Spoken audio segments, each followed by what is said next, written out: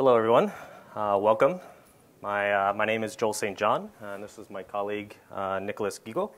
And we're security consultants with a company called ISEC Partners, based out of the United States in their Seattle office. And we're here today to talk all about cheating in online games. So, a bit of an agenda. We're going to go into some of the history of cheating in games and how it's developed over the years. We're going to talk a little bit about the current state of the arms race between cheaters and the anti-cheat software that's designed to prevent it. We're going to talk a little bit about where we see the future of cheating going. From there, we're actually going to talk about some vulnerabilities that we've found in anti-cheat software. And then finally, we're going to talk about some potential solutions to these problems and how to maybe prevent them going forward. All right. But first, let's talk a little bit about money. So as the gaming industry has developed, it's turned into a multi-billion-dollar industry over the past few decades. Developers in this space make money in several different ways. One of the most popular being the monthly subscription model that you see in some of the massively multiplayer online games. In addition to this, we actually have professional gamers that are making a considerable amount of money now through international tournaments, through streaming on sites like YouTube and Twitch, and that's generally through advertisement and corporate sponsorship. Finally, in some of these games, we've actually seen a rise of a kind of a gray market where virtual items, currency, account, anything can be sold for real-world money. This has actually become a pretty profitable space in some of the more popular games. All right, so that's really one of the big reasons why some of this stuff actually matters. But let's take a look at how cheating is going to affect it. So first, just to sort of get some common ground, what do we define as cheating? So we generally think of this as somehow gaining an unfair advantage against the other players in the game. And this can take a few different forms. The first one here, abusing game logic in one way or another. For instance, you could use multiple accounts to play the game at the same time and get an advantage that way. You can actually create bots or scripts that will automate some of the more repetitive parts in a game. Or you can actually take advantage of some of the extra client-side data that is present in some different genres, such as first-person shooters. It's also possible to find bugs or glitches in the system to actually let you exploit the client, server, or maybe other players. But for the purposes of this talk, we're really focusing on the first category here, so the abusing of game logic. All right, so a bit of a brief history of cheating. In early single-player computer games, cheating as simple as actually patching the code or the source or the application. And it's actually pretty similar with modern games because, at the end of the day, who really cares if you cheat in a single-player game, right? A lot of developers have actually created cheat codes in their games that basically allows a player to go ahead and cheat, at their own discretion. As multiplayer games began to emerge, however, cheating really became a large issue. But as time has gone on, they've actually learned to cope to the point where, while cheaters still exist, they're at least not as rampant as they were, about a decade or two ago. As we were talking about the money aspect of things, this cheating can actually have real consequences in these games due to the large amount of money involved. A successful cheat can actually be sold to different players, and it can also impact the gamers that are making a living off of playing the game at the professional level. All right, so why don't we talk a little bit about some real-world examples. So one of the most common or popular ways to cheat in different games are what we consider speed or movement hacks. And so these are sort of broadly defined as moving outside how the game intends you to. So this could be moving faster than normal. It could be teleporting around, maybe flying through the sky. It can take a lot of different forms in different genres of games. In other games, we see what we, I guess, broadly call scripting here, that you can use to, script specific actions in the game so that you can actually play it at a higher skill level than you might normally be able to. So combining several actions at once so that you have to press one key, for instance.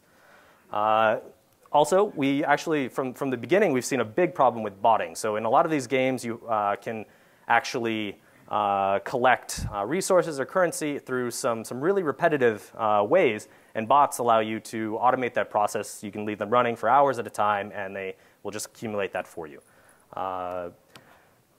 Oh man, that's kind of dark, but some of you might recognize that game. So a botter might, for instance, travel around a map and go to these different ore spawns to gather ore. They'll just do that for hours on end, collect as much as they can, then they'll go and they'll sell that for the in-game currency, and then that in turn can actually be sold through those virtual gray markets and turned into real-world money. So definitely, a big issue, undermines the players that actually want to play the game. From there, we also have player or item finding hacks that are, I think, most common in some first-person shooters. So the next one we have here is a survival horror game. And this one, if you die in this game, it's permanent death. Items are very hard to come by. You're constantly trying to stay alive.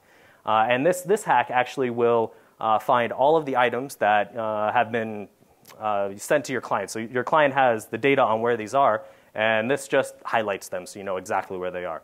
It's not pictured in here, but it actually works for other players as well. And so you can use that to sneak up on other people and kill them and take their stuff.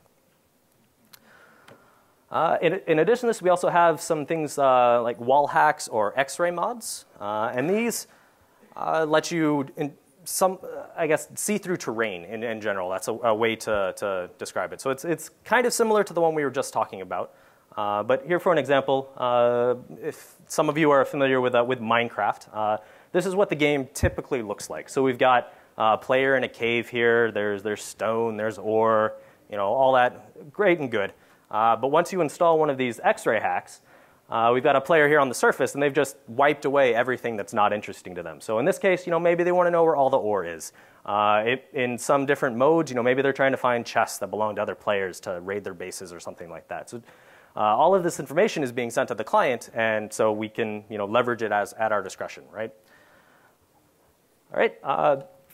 Over the years, to help combat against the people cheating in these games, we've actually seen the rise of a lot of different anti-cheat suites. So one of the more popular ones with the Blizzard series of games, I think it started with World of Warcraft, but it's I think in most of their games now. It's called the Warden, developed in 2004.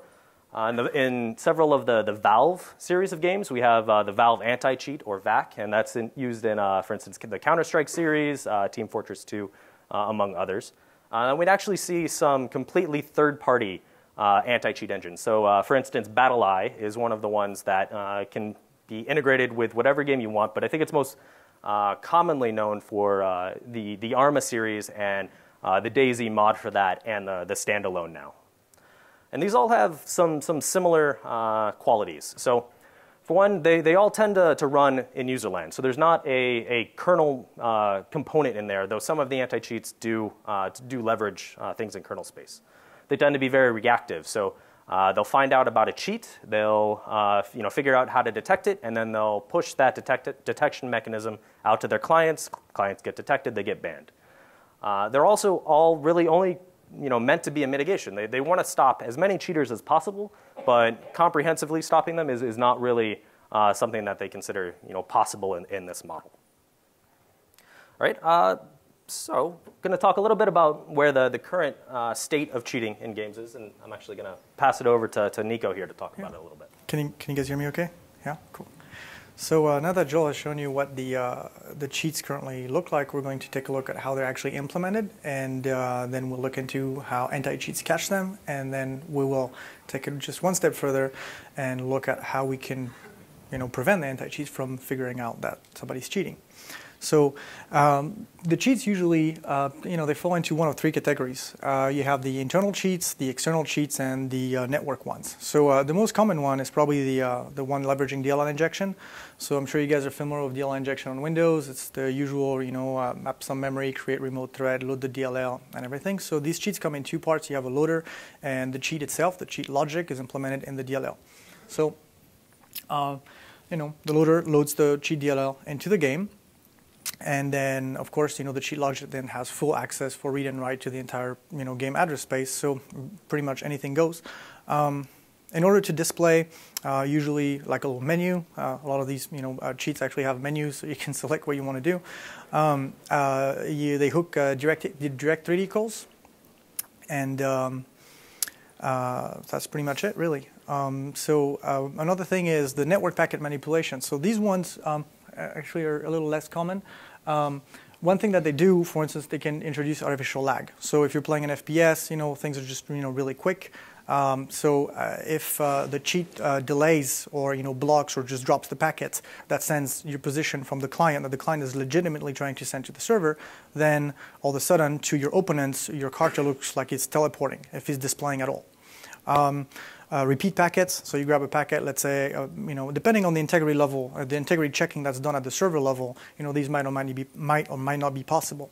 But let's say that there is I don't know, damage packet. You're sending, 10 damage to whatever player. While you repeat that packet, you get, a lot of damage. Or directly modify the packets directly and change whatever you can. Finally, there's external cheating. It is believed that external cheats have been developed in an attempt to hide from early anti-cheats because, well, as the name suggests, they're not in process. They're not in the game process. It's actually a separate process. And so they access the game memory by using read process memory, write process memory, which is ends up generating a system call on Windows, which is actually terrible for performance. But we're assuming that at some point it was able to go unnoticed by the anti-cheats at the time. Now not so much, as we'll see in the next slide.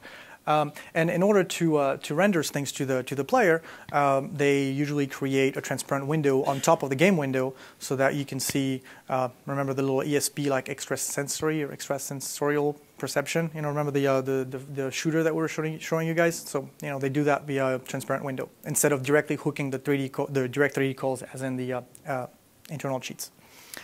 So that's pretty much it for the cheating in games. The current state of the cheats is generally like they generally fall in one of these three categories. So anti-cheats, well, what do? So they kind of follow an antivirus model, and sometimes they have components that are loaded directly into the game process. Often they have a service running a system, but essentially what they will do is scan game process the game process first and foremost in order to find known signatures for cheats, again, just like an antivirus would. And then they have some game-specific checks. For instance, when you have games, a lot of games have like a little scripting engine within, so they can scan for cheats that are related to that. Hook detection. So now this gets a little bit interesting. Because the current arm race between cheats and anti-cheat is, remember, like the internal cheats, the most common ones, they hook DirectX calls, right? So let's say that usually the way that the pointer chain looks like is that you have a C++ object and you have a member that is also a C++ object and so on and so forth with vtables all over the place. So the way they hook it is they replace one of the vtables and to point to a vtable that will call their stuff. So you hook at a certain level and then the anti-cheat comes in and expects, this vtable, this pointer to be modified, and then they detect it. So then what do the cheats, do? Well, they say, okay, let's hook a little bit earlier, let's hook a little bit later. So that's kind of like the arm race going on. So what the anti-cheats do now is they actually pick up, kind of as early as possible in the game code, and then they just, parse the whole pointer chain to try to find a modification. It's similar to the Windows mitigation known as SE-hop for structured exception handling, if you guys are familiar with that. Then also another one that's interesting is the call stacks periodic checks. So what this does is, the anti-cheat, the anti-cheat will wait for one of the game threads to be either sleeping or otherwise non-active, maybe got preempted and whatnot. But it will basically go through the stack and try to find a malicious stack, well, a cheat stack, a known cheat stack. So that's also something that's pretty advanced compared to just blunt signature checking. So that's pretty nice. Then there's like debug-related detections, right? Some cheats have been known to kind of hide their marks by leveraging, XCC, interrupt-3, like debug mechanisms and things like that. Actually, these debug-related detections are, their purpose is twofold. One is to prevent this kind of things, and two is to hinder the development of cheats. Because if you have the game process running and you put your breakpoint, it doesn't get hit, it's annoying. So that's something. And then out of process, well, actually, it's like all the processes. So in order to detect external cheats, then they scan, all the processes and try to find interesting things. Same thing, signature detection. Some will go as far as actually checking memory sections that are not mapped as DLLs, because that's how they hide. All the things they might be scanning for in other processes is handles, right? Remember the external cheat. They're calling read process memory, write process memory all the time to update, whatever data structure they're interested in and everything. So for that, you need a handle to the process. So that's something they scan for.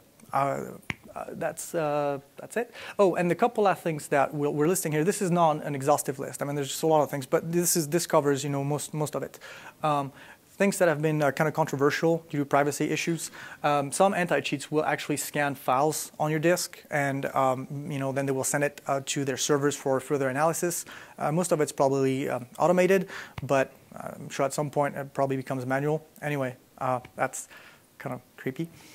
Then check DNS history for cheat updates. Oh yeah, so because there's like a constant arm race between the cheats and the anti-cheats, anti-cheats sellers, cheat sellers, cheat people who just, make and sell cheats, constantly have to update their software.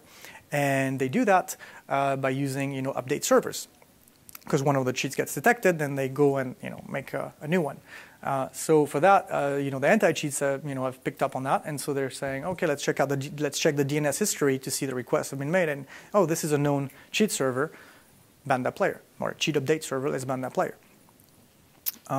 So that's it for the anti-cheats. So as you've noticed, most of these techniques, if not all these techniques, actually kind of start with the idea that the anti-cheat has the ability to open up any process, see what's in there, open up files, and everything, which actually is an assumption that just should not be made when you're a user mode component and the user actually has control over his machine. So what we're proposing is something that will be a lot harder to pick up for anti-cheats, which is a rootkit-like functionality to hide a cheat activity. So how does this work? Well, two parts, a kernel driver and a user mode executable. Writing a cheat completely in kernel, that's possible. It's just, well, if not annoying, it's probably, well, yeah, it's just it'd be annoying. I mean, it's doable, but so there's no need for that. So basically, the actual cheat logic will be implemented in user mode, just like a regular cheat, and the driver will do a few things and will provide a few services to the user mode portion of the cheat to hide it completely from the techniques we mentioned before. So the kernel driver, what does it do? So the first thing it'll do is that it will make the user mode portion a protected process. Now, protected processes are this feature in Windows that was introduced in Vista, I believe, in order to help DRM enforcement. I mean, there are other ways that you could hide a process. I mean, rootkits, have been doing that for decades, right? You could remove, NT keeps a list of all the processes. You could just remove it from the doubly linked list. You could have callbacks that are used by antiviruses. But we figured, this only takes flipping one bit on the eProcess block. So that sounded simple enough, so we went that way. Flip the bit, and all of a sudden the process is protected. So even if you have an anti-cheat running a system and it tries to open up the process, it gets access denied. So now the interesting part of the driver, what it will do is that the user mode executable will actually be, right, it's not a DLL, it's actually an executable. So it'll run as a separate process.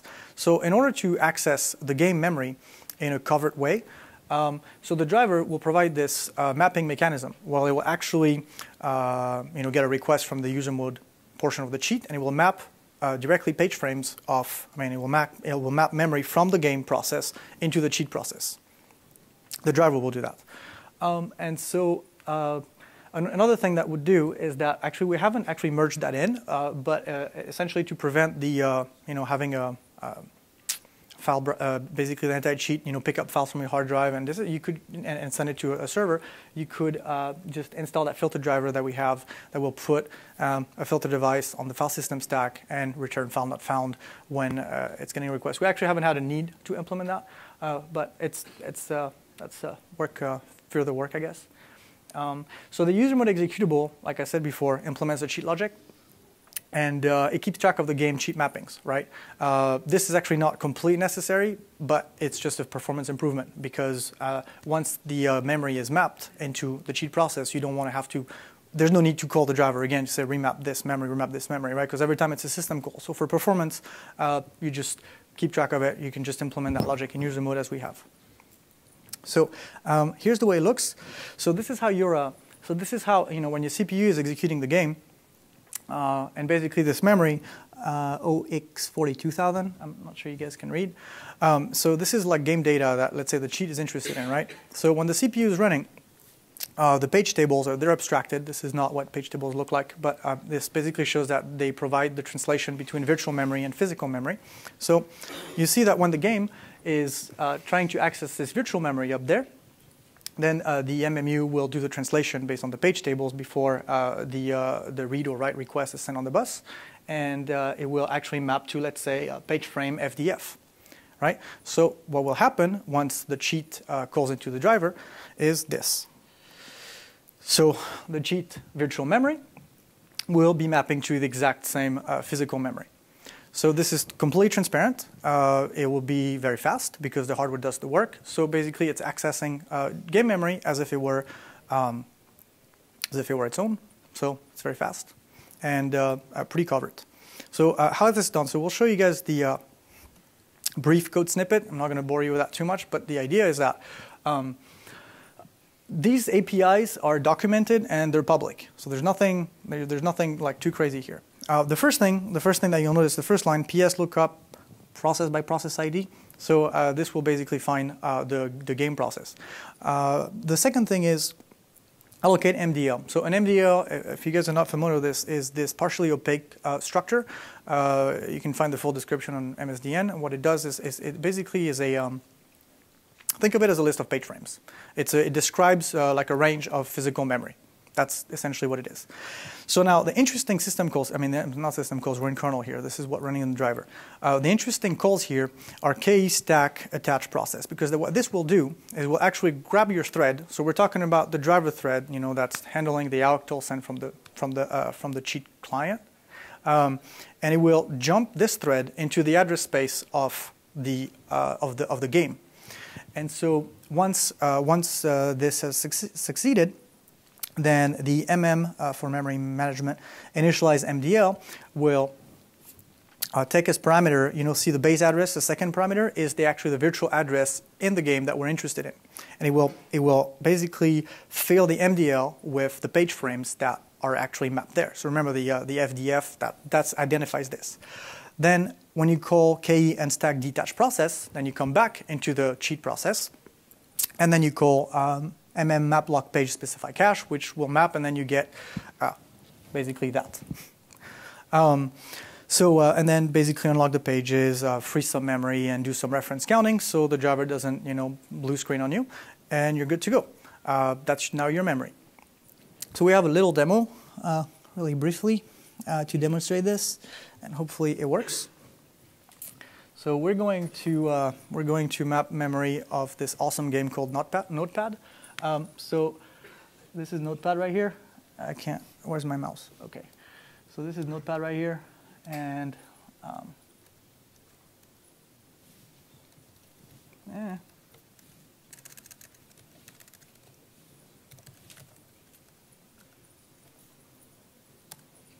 right. So you see here. So I can't really see. Can you guys tell me when I hit notepad.demo? Yeah, is that it? That's it. Okay, thank you. Is that handles? I can't see. All right. So as you can see, there's no handle. I mean, there's no handle to the notepad process. And then when you type here, hello, then it shows up down there without anything. So basically the memory is dual mapped, and you can see it in here. And just to show that you can also write to it, what was it again? Let me see your, tell me if there's a typo, huh? I think the O needs to be capitalized. Oh, yes, it does.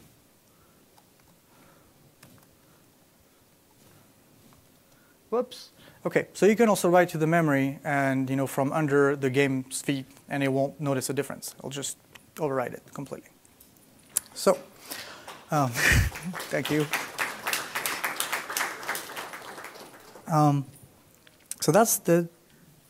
Oh yeah, hang on, I got to get out of the VM. Okay. So that's done. So pros and cons. So the strength of this method is that it's completely generic, right? You can do it to any game because it provides, unlimited access to the game in a complete covert way, to the game memory, read, write. It's fast, so you can apply it to just anything, any type of game. It will not matter. This is not specific. It's virtually undetectable from user mode. As you guys can imagine, you just have a process stuck into a driver. This process is protected. The file you cannot access. It's not going to happen. I mean, anti-cheats are going to have a hard time.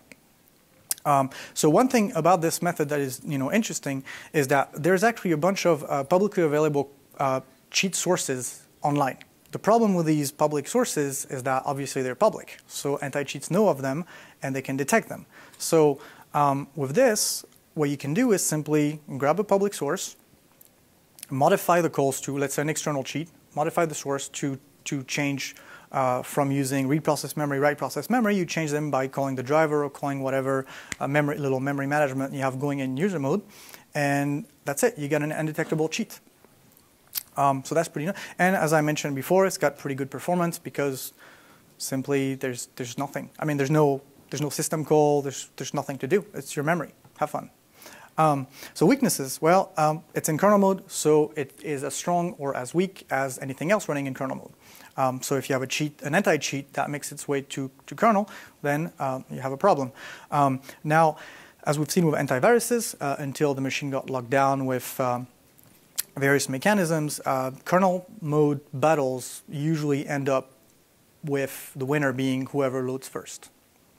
So, but at least it have a shot at it. Another thing that would be a minor inconvenience would be that, of course, you have to run in debug mode or you have to get your driver signed, which is actually not a big deal, but it's not as easy as just running some executable. Okay, so this is it for the cheating framework. Now we are going to take it just one step, beyond that, and we're going to show you guys that we actually attacked the anti-cheat software itself.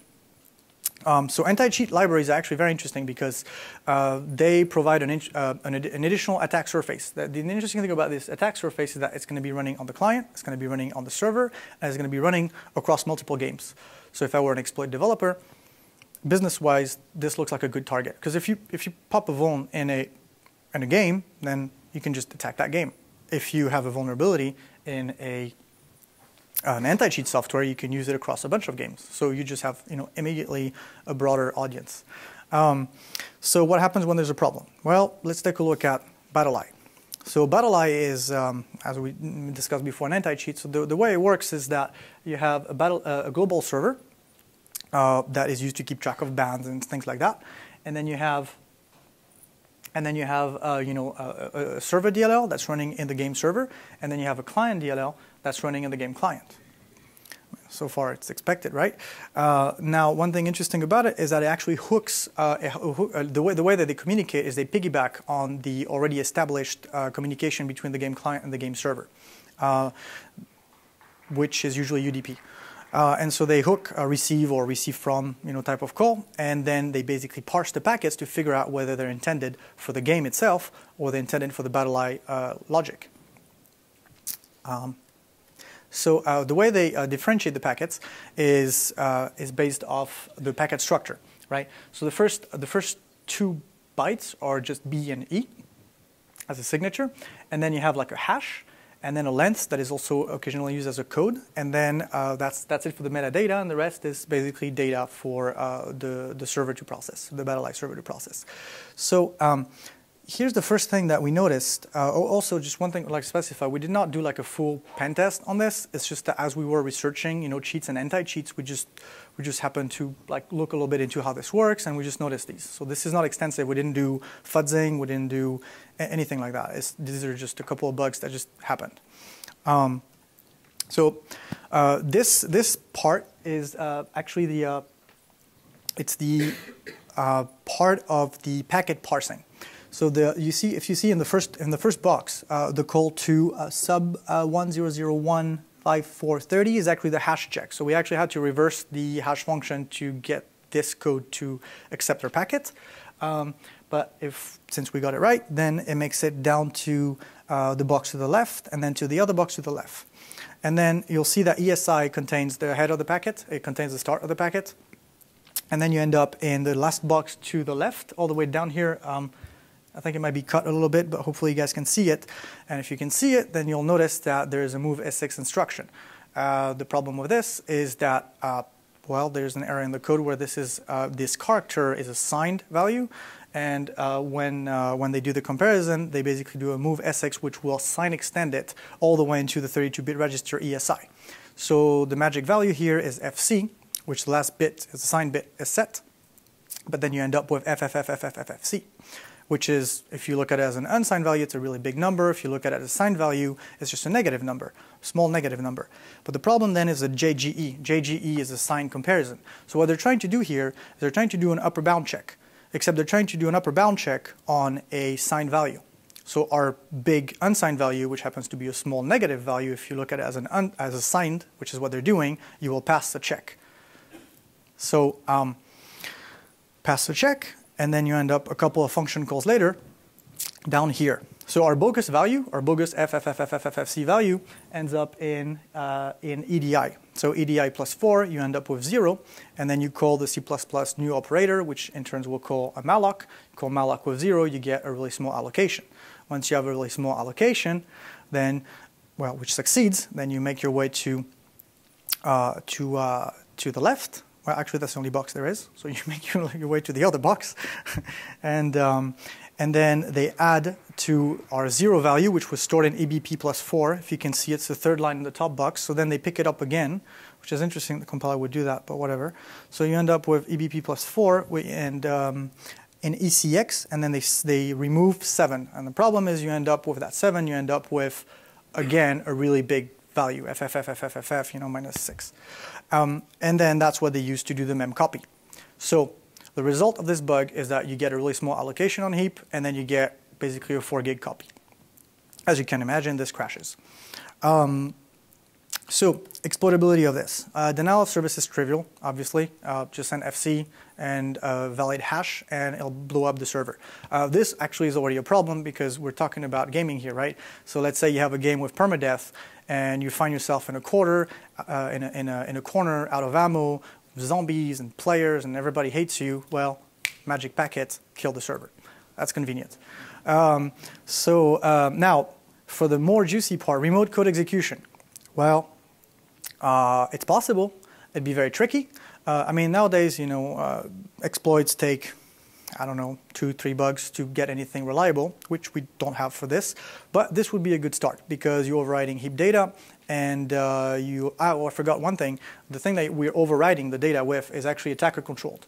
So that's also convenient. Now, it'd be very difficult. A few reasons for this. The first one is that the anti-cheat is actually, we're blowing up the anti-cheat heap, right? They're creating their own private heap. They're not using the process heap. That heap was actually pretty anorexic. I mean, there's not much on it, like no vtables, no function pointers, nothing really juicy. So we actually wrote this little PYKD script, which is very convenient. It'll just hook free, and every time, a free happens in your process, then it will actually check to see if there's a vtable or anything interesting here. So that would be it. We found a couple of things. We found... what else did we find? Well, we found a couple of pointers. But anyway, another thing that would make this remote code execution very difficult is that you would actually have to race the thread that's performing the copy before it crashes the process. Difficult, not impossible. Now, there's a second vulnerability. Do you guys remember the little FF, at the very beginning? Maybe not. I don't know. I've been looking at this code too much, maybe. Well, if that little code happens to be an FF in the packet, that means you're trying to log into the admin console. And that leads to the second bug, which is in the admin console login. I'll leave it up to Joel. All right, so the next bug here is actually a timing attack on the remote console login for BattleEye. So It's sort of two-part. In the first box, we've got the disassembly here for the login. And the first thing they do is actually check the length of the provided password against the length of the actual password. And if it doesn't match up, it just immediately bails out. And so as you can imagine, that's a pretty differing sort of function. And so we feed enough requests to that with different lengths, and then we can eventually figure out the length for the password. From that point, once we actually have the length, we get into a string comparison against the password. As you can see down here, what eventually happens is we get a call to string copy, and that's actually not a constant time operation. So we end up passing something like 500,000 attempts for each character that's possible in the password, and there's definitely a noticeable difference in the timing. And for this one, we actually have a demo as well, though it's just a video. There it is. And I think it might be a little hard to see, so I'm sorry about that. But all right, so what we've got going here is up in the left, we actually have the configuration file for the remote console login. We're using password safe to generate just a random 24-character password. And then we save it in the configuration file here. And then once we're done with that, we actually just launch the server using that password. That'll take just a moment.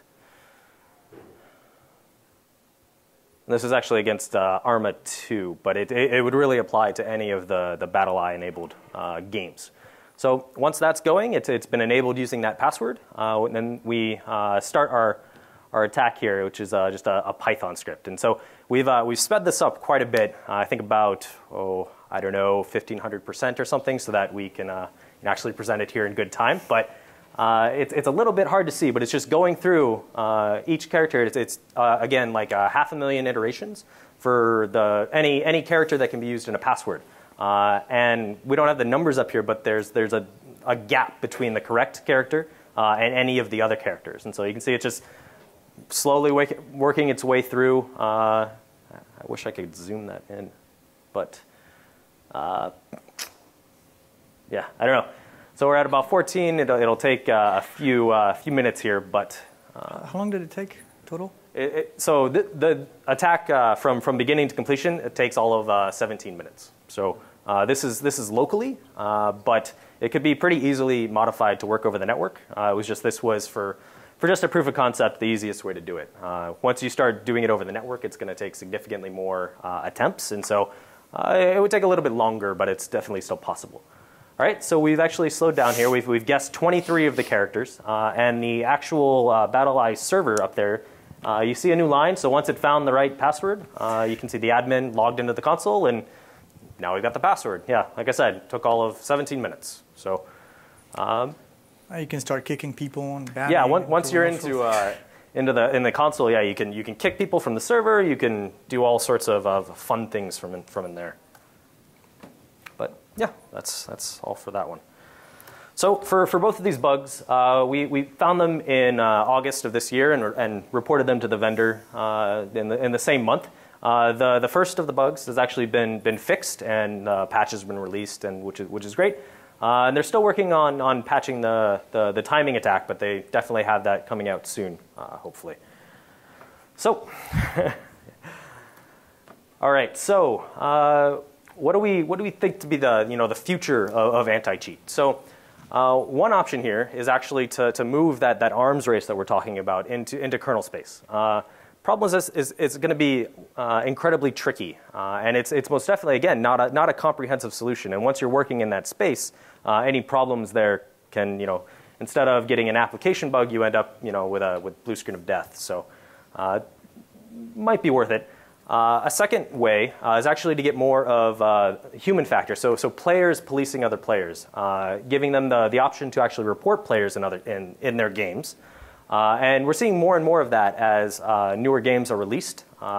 And it's great because it gives the players sort of a means of self-regulation. And it turns out that people tend to be much better at catching cheaters than some of the automated processes. As far as full solution goes, there are a couple different ways that I guess the model in some of these genres can be changed to help prevent against these sort of attacks. One of these is actually the full streaming of games. Not quite there yet, but what we could do is we could have all of the game logic and everything going on a server, so on a trusted server that we have, and then basically feed a video stream to our player. The problem with this is that it would take an incredible amount of bandwidth, and we're just really not there yet. One other way is actually to move the platform to some sort of closed solution. So you can think of maybe something a little more like a gaming console, where the underlying hardware I don't necessarily control unless I open up that box and find some interesting bugs in there. But the problem with the open platform is that at the end of the day it's my hardware, and I can do with it what I will. But yeah, just potential solutions. Not sure if where all of that's going. But so I guess to conclude, at the end, what does this all mean? So we've sort of established that anti-cheat is definitely a mitigation at best. It's not going to stop all of the cheaters. It was never really intended to. We've established that anti-cheat actually creates additional attack surface, not just for the game server, but actually for the people playing the game. In addition to this, since the anti-cheat tends to run with escalated privileges, something running as system, a service, if you do find an exploit in there, the impact can be pretty severe to the players in particular, or I guess to the server. Also, one thing that crossed our mind, obviously, is once you pop the server, then you can turn around and attack the clients. It'll take more bugs, but you can get a pretty instant botnet that way. So. Yeah. We've also talked about how the current anti-cheat, it's actually possible to bypass it completely by taking it all to kernel space. It doesn't take that much code. It's all out there, and it's really just a matter of time before people start doing it. Finally, we think some real fundamental changes need to happen to the system because, as we talked about before, money is becoming more and more of a part of these online games, and as that incentive increases, we're going to get not only more cheaters, but definitely more sophisticated cheaters when they can move into this space and make quite a bit of money. All right, so that's about it. Wanted to say thank you to a couple people from our office, Rachel and Jason, for helping us through all of this, and then the two interns we have pictured here. Definitely wanted to get them in. They actually helped us write the timing attack, and interns are people too, despite what some people say. And then yeah, just too many coworkers to list back in our Seattle office that have helped us build this talk into to what it is today. But yeah, that's it. Any questions for us about how any of this works? Yeah, you talked. I saw that you reversed the bottom line. Uh-huh. So you have the source code of the server? No, it's closed source. No, it's closed source. I mean, you use your bot section as. Oh no, it's public. Oh, I know what you're asking. It's public. You go to their website, you can download the server and the client. It comes as a little DLL. It's actually pretty convenient. You have a game server, you just put the DLL on there, and that's there. So we figured we'd take a look. Another question. You talked about hiding your cheating program, like Cheat Engine and other programs. But what about the anti-cheat mechanisms that use the kernel to hide or to protect the memory of the game itself? So at that point, like we were talking before, it becomes a game sort of similar to the antivirus space, where it's who loaded first. And when you're a cheater, you can basically always ensure that your kernel driver loads first. And so it's definitely trickier to do something like that. But think of it as the antivirus race, except the user is on the virus side. Yeah, that's sort of what it boils down to. In the back there?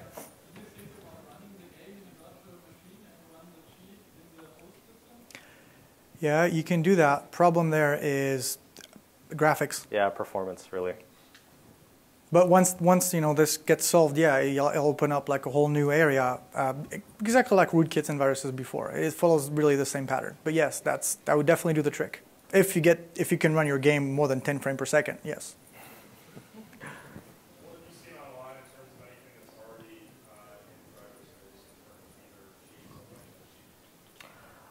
So, I mean, in terms of anti-cheat, most of the ones that we've actually looked at aren't really in the kernel space at all. We didn't have a chance to, I guess, comprehensively look at all of them. But I guess, again, getting back to, the fact that at the end of the day, even if they're working in kernel space, with enough work, we could still bypass them. So, sorry, what was the other half to your question? Okay, sorry. Anybody else? Yes? When you moved your code into the kernel, I'm sorry? your code is in the kernel. Correct. What stops my anti-cheat thing just saying notepad-demo.exe, I don't like that, you're cheating? So we can hide it entirely. As far as the anti-cheat goes, it doesn't exist in the first place if you're operating in the kernel. Or you can hide it. Does that make sense? Okay, I think, Well, the way we did it originally is to make the process protected. With a DRM feature of modern Windows, we basically flip a bit on the data structure that represents the process in Windows kernel and NT, and then that process is now protected, and you just can't open it even if your system on the machine. But that's just one method. I mean, it's been done many times with either removing the process completely from the doubly linked list, or think of the anti-cheat really as being the virus, and the driver as being the antivirus. That has kind of control over it. You can just completely blind it. You can contain it. You can do anything you want. There's two different privilege levels. So, any other questions? All right. Well, great. Thanks everyone for coming. Yeah, Hope you thank you. enjoyed. Oh.